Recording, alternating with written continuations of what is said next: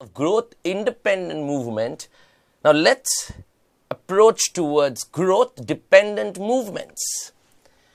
Growth dependent movements. Now, because of stimulus, there will be visible growth in the plant. What is growth dependent movement? Movement or growth of any part of the plant. It can be stem, it can be root, it can be leaves, it can be anything. So movement or growth of any part of the plant in response to the external stimulus is called as growth dependent movement or tropism.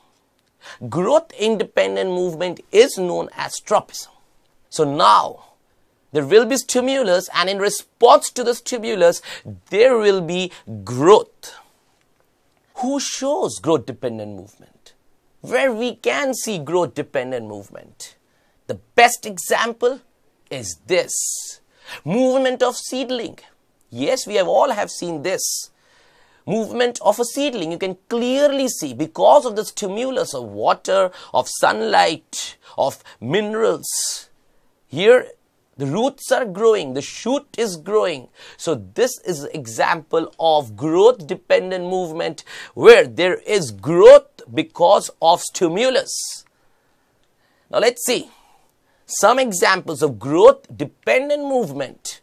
So movement or growth of any part of plant in response to the external stimulus is called as growth dependent movement or tropism. But there are 4 types of tropism. Tropism means movement. So let's see the 4 types of tropism. Very interesting. Number 1, phototropism. Photo means light. Tropism means movement. So now the plant will move towards the sunlight. Next, chemotropism. Chemo means chemical. So the movement will be towards the chemical. The third is gravitropism. Yes, gravi means gravity, as you all know. So now the movement will be towards gravity. And the last, which is hydrotropism. Hydro means water. So now the movement is towards water. So we have main 4 types of tropism: phototropism, chemotropism, gravitropism and hydrotropism. Photo is towards light, chemo is towards chemical, gravi is towards gravity and hydro is towards water. We will see one by one. So the first is very interesting, phototropism. Let me show you this. Wow. You can clearly see sun, soil, roots and this plant. What is happening here? The shoot is growing towards sunlight. The shoot system of any plant respond towards the stimulus of light. That is, it grows in the direction of the source of light.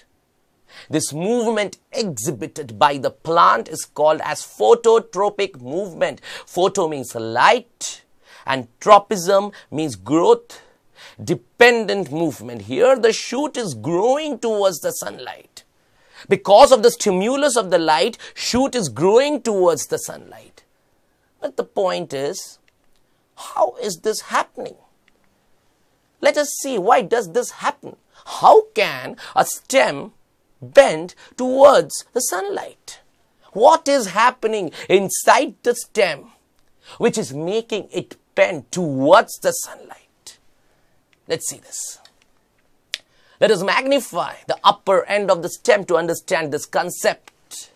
Now when we magnify this upper end of stem, what we see? This is the shoot, the upper tip of the shoot.